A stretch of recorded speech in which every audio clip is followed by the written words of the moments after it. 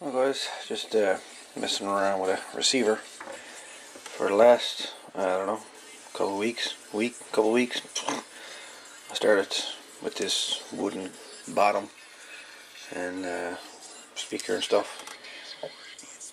Basically, I've tried to build a working receiver. This is actually probably my fourth attempt of getting one to work.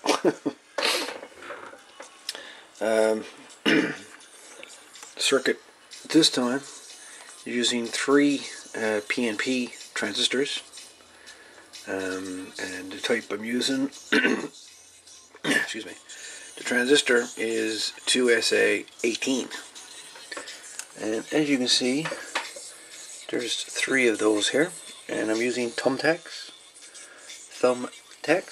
brass ones, pushed down into the wood and solder on top of them, and all the connections just solder right to those. Pretty much the left hand, or I should say right hand side of this circuit works fine. That's this side, but the schematic that I got doesn't say anything about the coil itself, the inductor on the antenna.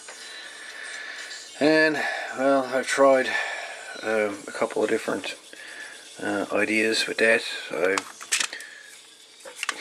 just randomly tried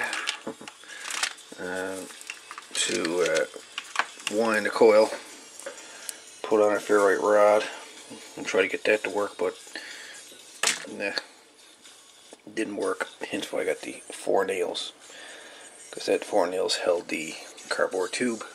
But in any event, so I just messed around, and I had this little inductor here that I bought out of a inductor kit, basically, from Radio Shack years ago. There's that and a bunch of others.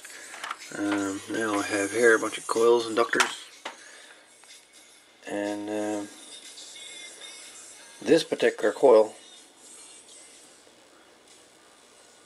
it seems to resonate on the FM band. As you can hear,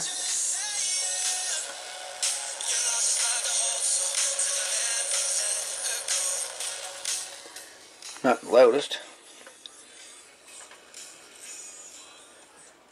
Control there, I'm only guessing that's volume on this circuit.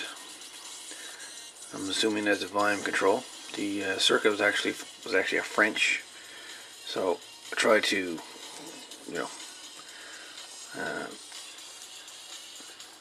figure out what was what, and all the values are exactly as is in the circuit, in the schematic here, what I've got picked here. I'm only assuming this is your volume control.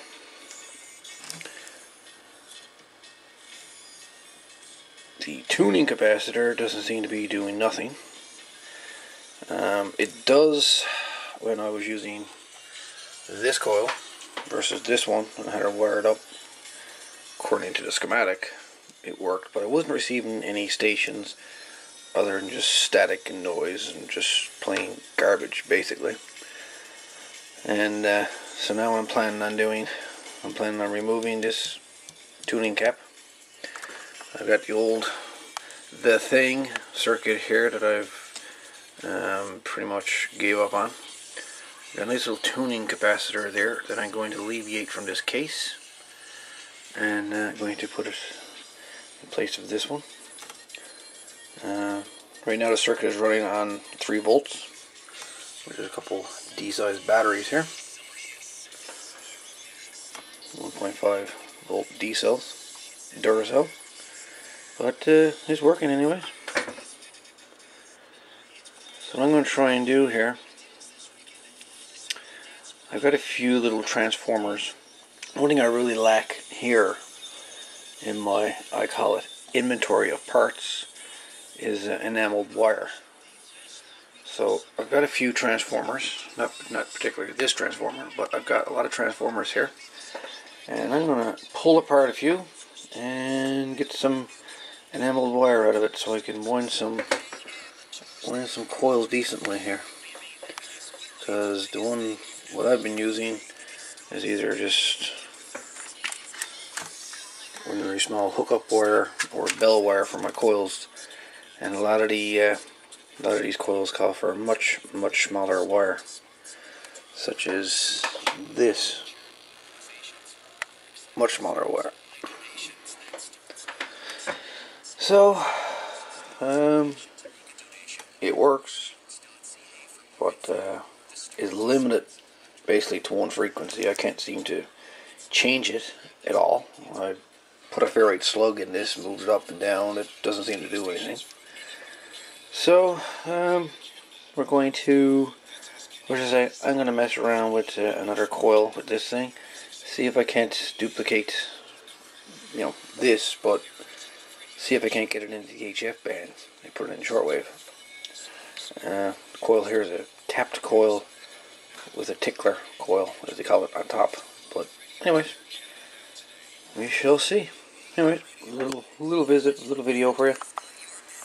Not a whole lot of anything, but hey, I'm messing about. You're easy, folks, and I'll get you an update soon.